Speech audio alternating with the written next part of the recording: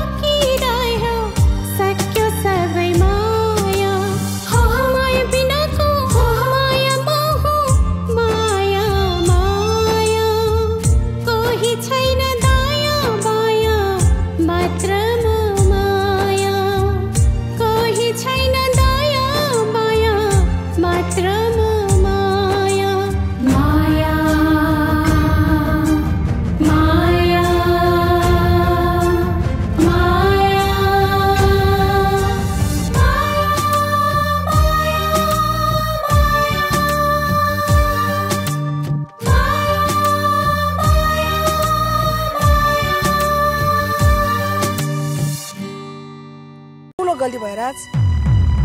सामान्य झगडामा कसैको ज्यान जाने गरी हान्नु नहुन्थ्यो तिमीले। मलाई थाहा छ म्याम, मबाट गल्ती भएको। कसरी घट्यो घटना भनेर निहाल्ने हो भने सबै गल्ती मेरो मात्र थिएन कि जस्तो पनि लाग्छ। गल्ती जसको भए पनि त्यो दिन जे नहुनु थियो त्यही भएछ। यसको परिणाम अब के हुन्छ भन्ने डर छ। आज दाइको रस्सी पत्ता लगाएरै छर्छु। आमाले मलाई किन यसरी तडपाउनु भयो? यदि केही हो भने भन्नुपर्छ, नभए राज र मलाई अलग गर्न पाउनुहुन्न आमाले। म राजलाई माया गर्छु र उसले पनि आफूलाई भन्दा बढी माया मलाई गर्छ। अनि म बिना कारण उसले सजाय किन दिउँ? सजाय दिने कुनै कारण त हुनु पर्यो नि। मेरो अवस्था पहिला जस्तो थियो अहिले पनि त्यस्तै छ। न त कसैलाई शंका छ न त रहस्य नै खोलेको छ।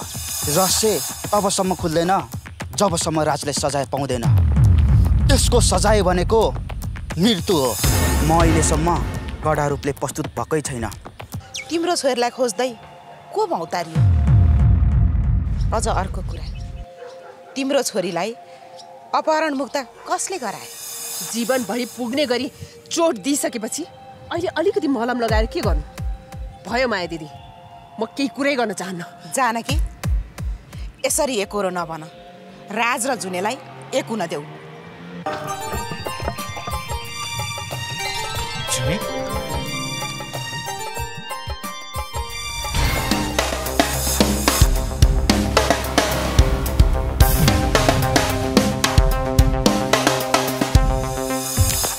अब के भन्न आइस? मसँग त तेरो केही पनि बाँकी छैन। अब मेरो आत्मा नै तसँग छ भने तँदेखि टाढा कसरी बस्नु? याद कुरा नगर। अबदेखि मलाई भेट्ने कोसिस पनि नगर। तिमी जुने बिना बाँच्न सक्दैनौ भने मलाई बेगर, अनि हामी खुसी भएर बसौँला। जुनेलाई पनि काहीँ एउटा घर बनाएर राखिदिउँला, अनि कहिलेकाहीँ तिमी भेट्न जानु। तर राज, मलाई आफ्नो बनाऊ, आफूबाट अलग नबनाऊ। छी छी छी छी, तेरो घटिया सोच। तँसँग बिहे गरौँ अनि जुनेलाई चाहिँ बाहिर राखौँ। तेरो कुरा सुन्दा पनि हाँस उठ्छ। हुन त तँ जस्तो तल्लो स्तरको सोच भएको मान्छेबाट के अपेक्षा राख्नु?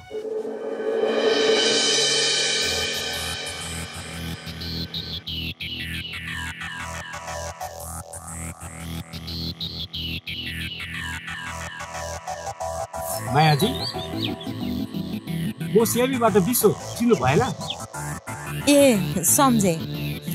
मायाजी, के हुँदैछ राजा जुनेको माया प्रेमको कथा? तपाईँलाई पनि जुने र राजको माया प्रेमको केस हेर्ने जिम्मा दिएको छ कि क्या? त्यस्तो होइन मायाजी, हामी विभिन्न केसमा लाग्छौँ। ती केसहरूमा कतिपय ठाउँमा प्रत्यक्ष अट्याचमेन्ट हुन्छ। राज र जुनेको पनि चोखो माया देखेर मिलन होस् भनेको। खुसी लाग्यो हाम्रो परिवारलाई नजिकबाट हेर्नु भएकोमा। तर राज र जुनेको मिलन भएको छैन। आज पनि राज जुनेकै लागि तडपिरहेको छ। मायाजी, राज त बहादुर हो, जसले हामी र हाम्रो टिम नपुगेको ठाउँबाट जुनेर खोजेर ल्यायो। तर ऊबाट एउटा गल्ती भयो। कसको गल्ती? जुने पहिला गई भन्ने भ्रमपछि जीवनेसँग झगडा पर्यो। जीवने गम्भीर घाइते भयो। जानकीले जीवनीलाई अस्पताल लगेकी थिए। त्यसपछि के भयो तपाईँलाई थाहा छ? त्यही जान्न खोजिरहेका छौँ हामी। जानकी केही भन्दिन, कसरी थाहा पाउनु? हाम्रो टिमलाई आएको जानकारी अनुसार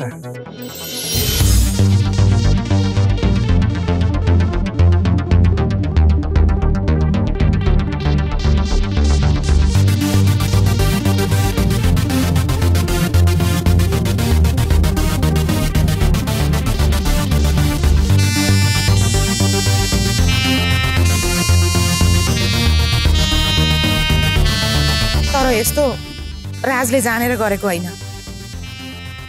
त्यही भएर जानकीले हुन्न भनेकी रहेछ। राज त्यसरी कसैलाई हानि पुर्याउने मान्छे नै होइन। राज इमानदार मान्छे, अझ जातपात भेदभावको विरुद्धमा लागेको छ। समाज परिवर्तन गर्छु भनेर हिँडिरहेको छ। उसको यो सोचलाई सलाम गर्छु। तर ऊबाट भएको यो गल्तीको चाहिँ सजाय पनि पाउन सक्छ उसले। एउटा सजाय त पाइरहेकै छ नि, जुने बिना तडपिएर। अनि अर्को सजाय दिनुभयो भने चाहिँ टुट्छ मेरो छोरो। जानकी नै हो राजलाई सजाय दिने नदिने निर्णय गर्ने व्यक्ति। हस्त म जान्छु, तर हाम्रो भेट फेरि पनि हुन सक्छ केसको सिलसिलामा।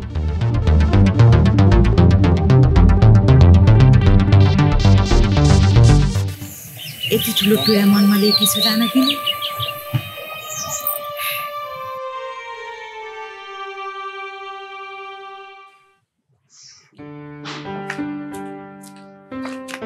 बाबा, म लक्ष्मीकोमा गएर आउँछु है।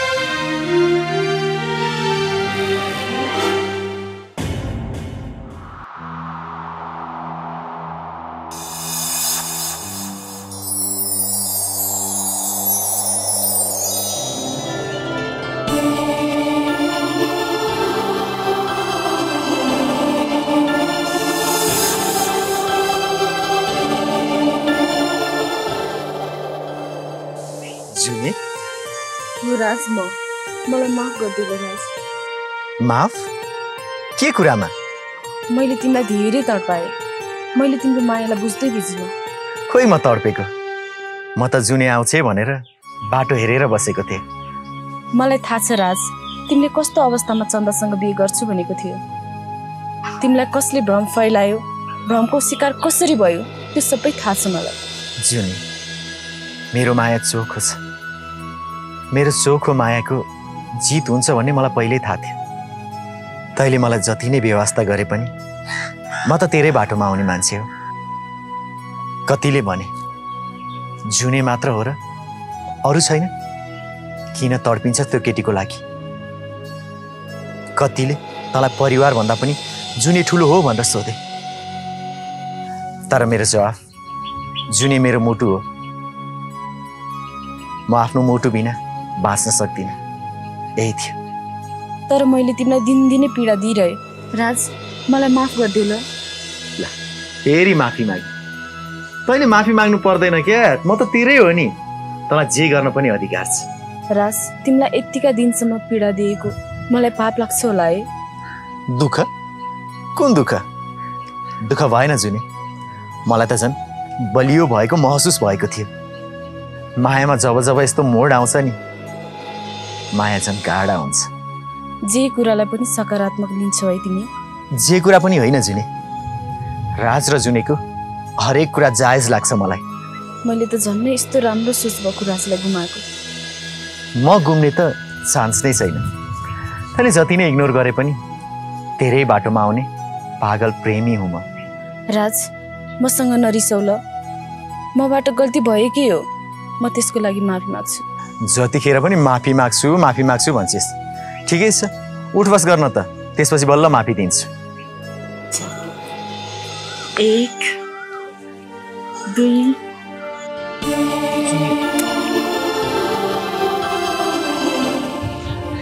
जुने, अब त मलाई छोडेर जान्नस् नि। राज र जुने अब कहिले अलग हुँदैन।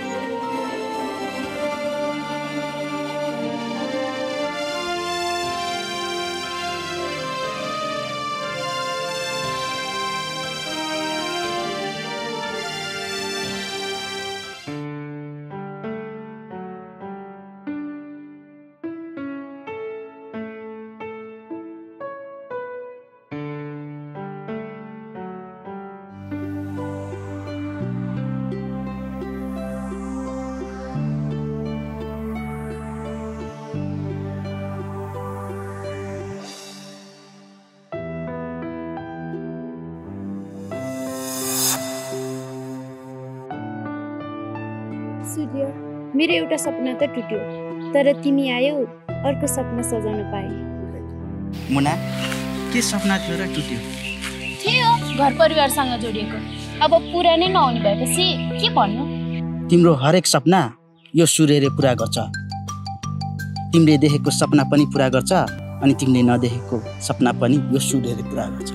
त्यही भएर त पुरानो सपना टुटेकोमा दुःख छैन मलाई। दाइको कारणले देखेको सपना दाइले नै खोसिहाल्यो। दाइको कारणले देखेको सपना? कस्तो सपना? तिम्रो दाइ कस्तो दाइ? आफ्नो बहिनीले देखेको सपना पनि पुरा गर्न नसक्ने। भन त कस्तो सपना थियो तिम्रो? भयो सूर्य, छोड्देऊ। नहुने कुरा के गरिराख्नु? मुना, अब तिमीले मसँग सबै कुरा सेयर गर। मलाई आफ्नो सोचिसकेपछि के तिम्रो कुरा के मेरो कुरा। तिम्रो सपना मेरो सपना अनि तिम्रो दुःख मेरो दुःख होइन र? भन त तिम्रो दाइले गर्दा तिम्रो कुन सपना टुट्यो? सूर्य, दाइ खाली दलित दलित भनेर मरिहत्ती गर्छ। फेरि काजीकी छोरी दाइ भनेर मरिहत्ती गर्छ। दाइ जुनेलाई छोड्न नसक्ने चन्दा दाइलाई। दाइले चन्दासँग बिहे गरेको भए काजीले 3 तले ढलाने घर, धन, पैसा सबै दिन्छु भनेको थियो। तर दाइले सबै कुरा लत्याएर दलित केटी नै रोज्यो। बिहे गर्ने पक्का पक्की पनि भइसकेको थियो काजीको छोरीसँग, तर सबै कुरा बिग्रियो। अनि 3 तले ढलाने घरमा बस्ने सपना पनि मेरो स्वाहा भयो। तिम्रो 3 तले ढलाने घरमा बस्ने सपना म पुरा गर्छु। धन सम्पत्तिको तिमी चिन्ता नगर। तर तिम्रो दाइ कस्तो खत्तम रहेछ है? एउटा केटीसँग माया गर्ने, अर्को केटीसँग बेफिक्स गर्ने अनि फेरि त्यसलाई छोड्ने। त्यही त, मलाई पनि मेरो दाइ पटक्कै मन पर्दैन। दलित भनेर मरिहत्ते गर्ने हो त? यो समाजले के भन्छ दलितसँग सम्बन्ध गाँच्दा? तिम्रो दाइले ठुलो गल्ती गरेको छ। त्यसको सजाय पाउँछ त्यसले। तिम्रो दाइ त धोके बाज रहेछ। कतै तिमी पनि ल के कुरा गरेको तिमीले? दाइ जस्तो चाहिँ होइन है म। दाइको बानीको त विरोध गर्ने मान्छे म। दाइको जस्तो गुण मिल्यो भने त मेरो पनि चन्दाको जस्तो हालत हुने होला हैन? सूर्य, म तिमीलाई कहिले धोका दिन्न र सोच्न पनि सक्दिनँ। म त तिमी बिना बाँच्नै सक्दिनँ। तिम्रो दाइले जस्तै बाचा गरेर भुल्यौ भने? दाइको कुरा नगर न। म मुना हुँ, राज होइन। मुनाले त पहिलो माया नै अन्तिम बनाउँछ।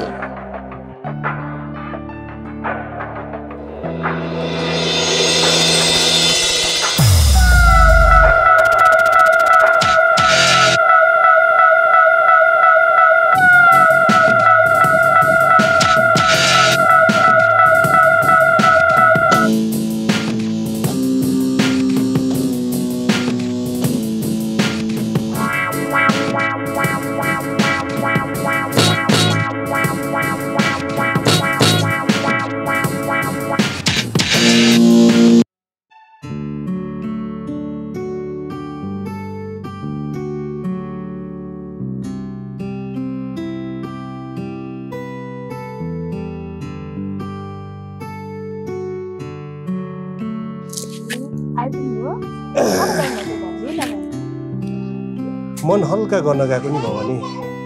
कता जानुभएको थियो र? जानकीकोमा गएको थिएँ। राज र जुनेको कुरा गर्न हो नि। आफ्नै कारणले निम्तिएको समस्या हो, समाधान नि आफै गर्नु पर्यो भनेर गएको थिएँ नि।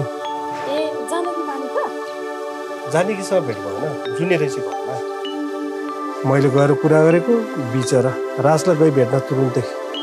जुने त पहिलेदेखि नै राजसँग मिल्न चाहन्थ्यो, तर जानकीले मान्दै नमानेर त हो नि। एकपटक जुनेले हिम्मत देखे भने जानकीको नि मन त हो पग्लिहाल्छ नि। जानकी कठोर हुनुमा जीवनेकै हात छ होइन त? जीवनेको कुरा रहस्यमय भएको छ नि, तर पत्ता लाग्छ। जीवनेको नि पत्ता लाग्छ, राज र जुनेको नि मिलन हुन्छ। जुनेले हिम्मत देखाइ भने त राजबाबुले यही महिनामै भित्राउनुहुन्छ, तर फेरि के गर्नु, राजको बाबा मान्नुहुन्न। गाह्रो छ राजबाबुलाई। रवि दाइ नि सुध्रिए रे भने सुनेको छु। यदि हो रहेछ भने राजको जीव पक्का छ।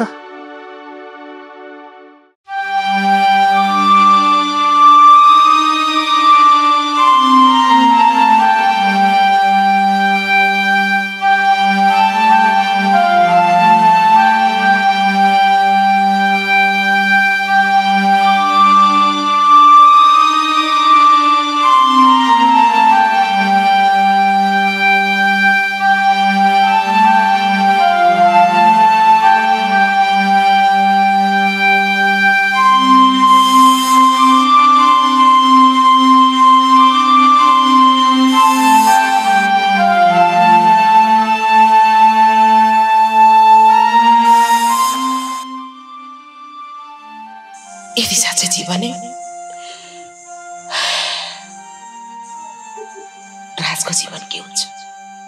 के राजले यो कुरा थाहा पाए भने आफूले आफूलाई माफ गर्ला? हे भगवान, बल्ल राम्रो हुन लागेको छ, फेरि केही नराम्रो नगर।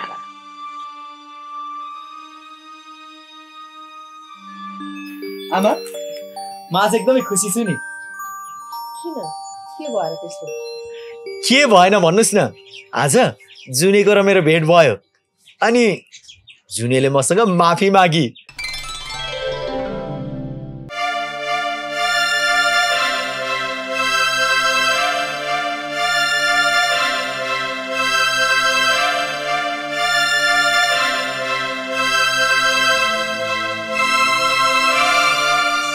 यो खुसी पनि छेडिक देखिरहेकी छु।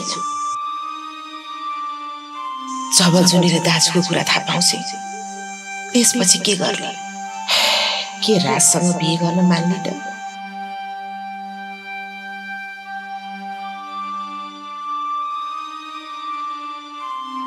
आमा, यो भन्दा खुसीको कुरा अरु केही होला र? आमा भन्नु न, यो भन्दा खुसीको कुरा अरु केही होला र? बाबुजी भनेपछि जुनेलाई आफ्नो कुरा भनेर मनारै छाडिन्छ। तपाईको छोरा हो, हार मान्न जानेको छु र। माया, अब तिमी बुहारी भित्राउने तयारी गर। म र राज आजै कुरा गरेर आउँछु।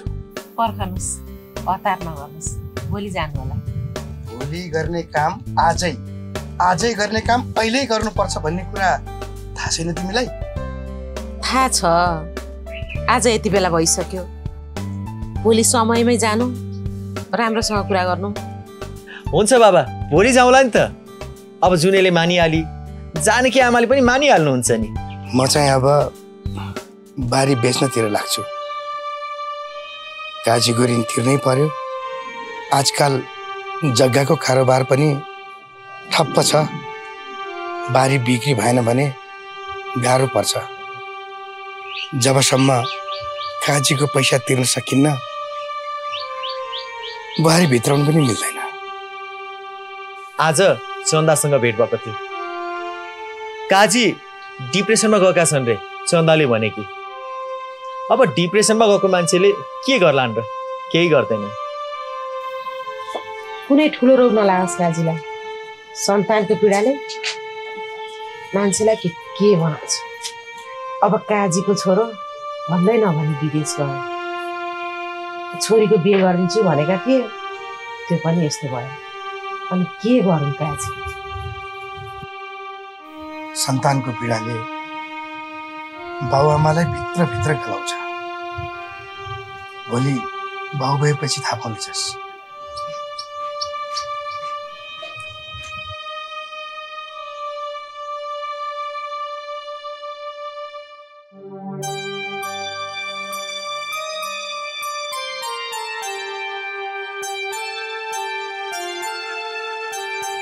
आमा, आमा, जीवनी ए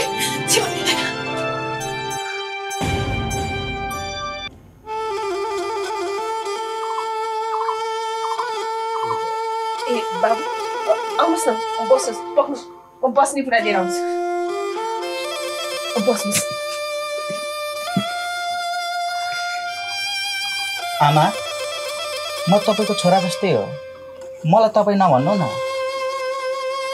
जसरी तपाईँको छोरालाई बोलाउनु हुन्थ्यो नि, मलाई पनि त्यसरी नै बोलाउनु न आमा।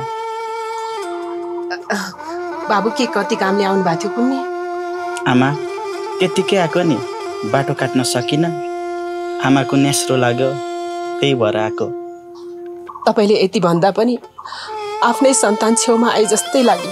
आमा, कस्तो प्यास लाग्यो, पानी लिएर आउनु न।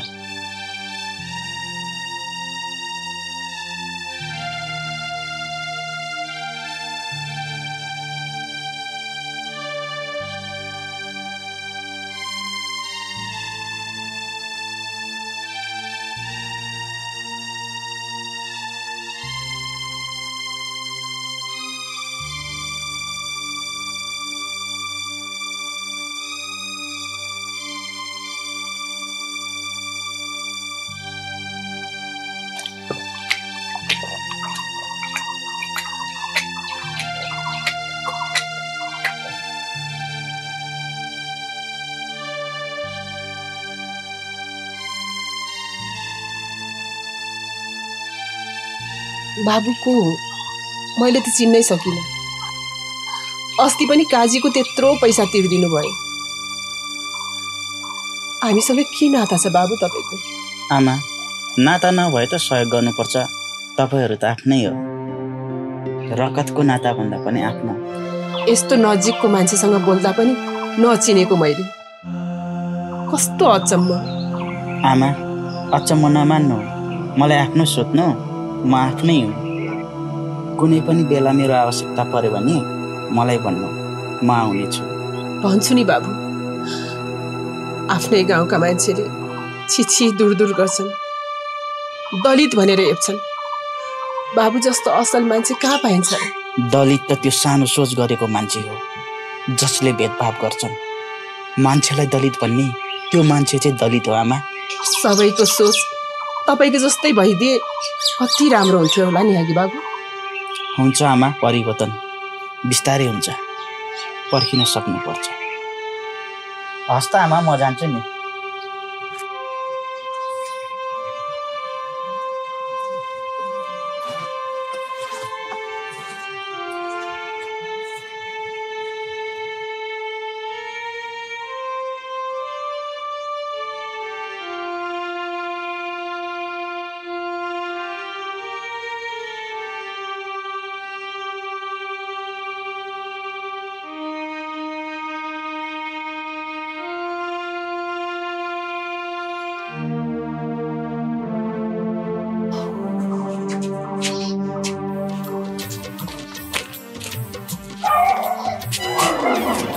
ओइ कहाँ गएर आएको?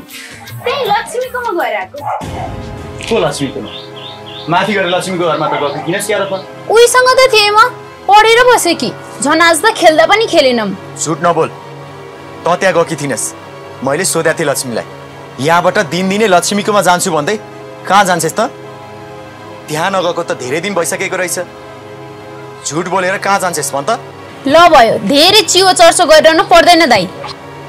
तैँले अहिलेसम्म के गरिस् कसो गरिस् थाहा छ तँलाई? एउटीलाई लभ गरिस्, अर्कोसँग बिहे गर्न खोजिस्, फेरि त्यो मन परेन, फेरि पुरानैसँग बिहे गर्न खोजिस्। तँ जस्तो धोकेबाज मान्छे पनि हुँदो रहेछन्। हुन त आफ्नै दाइ हो, के भन्नु, तर तेरो कारण धेरै बेइज्जत भयो मेरो। अरे तेरो दाइसा बोले कि यसले? मेरो कारण तेरो बेइज्जत चाहिँ कसरी भयो? तँलाई धोकेबाज देखेको मान्छेले मलाई पनि विश्वास नगर्ने भए। अनि तैँले दलित भित्राएपछि यो घरमा अरू कसले नाता जोड्छ भन् त? हाम्रो परिवारको त जताततै बदनाम मात्रै हुन्छ। घरमा सबैभन्दा सानी तँ छिस्, तँ नै सबभन्दा बढी बोल्ने भइछस् त। ठुलाले बाटो बिराउन थालेपछि सानाले बाध्य भएर बोल्नु पर्दो रहेछ। हेर मुनि, मैले गरेको कामले भोलि तँलाई नै गर्व हुनेछ आफ्नो दाइप्रति। समाज परिवर्तन गर्न त्यति सजिलो छैन। म त्यही कठिन कार्य गर्दैछु। केही समय गाह्रो होला, भोलि सबैले कुरा बुझिसकेपछि हाम्रो घरको इज्जत जाने होइन, इज्जत बढ्नेछ। बढ्यो इज्जत। दलितसँग बिहे गरेर इज्जत बढ्ने भए सबैले गर्थे। त्यही अन्तर्जातीय बिहेको कारण कतिको ज्यान गइसक्यो कुरा गर्छ। यही रूढिवादी परम्परा हटाउनु हो समय लाग्ने, तर हट्छ। विभेद हट्छ, भेदभाव हट्छ। त हेर्दै जा। कहाँ गएको थिइस्? यो त भन्नुहोस् त।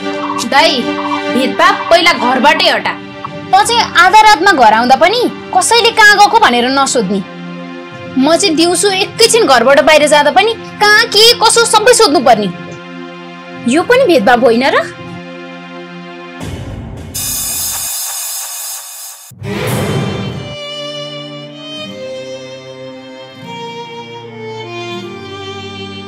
कोही दाया कोही बाया राख्यो वरिपरि, हाँसो खुसी बाँडिरह्यो सबलाई बराबरी।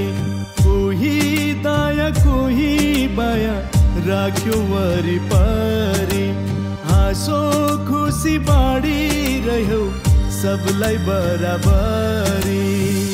अपुरो पो थियो कि तिम्रो माया उसलाई, छोडी गयो संसार उसले खुसी दियो जसलाई। छोडी गयो संसार उसले खुसी दियो जसलाई।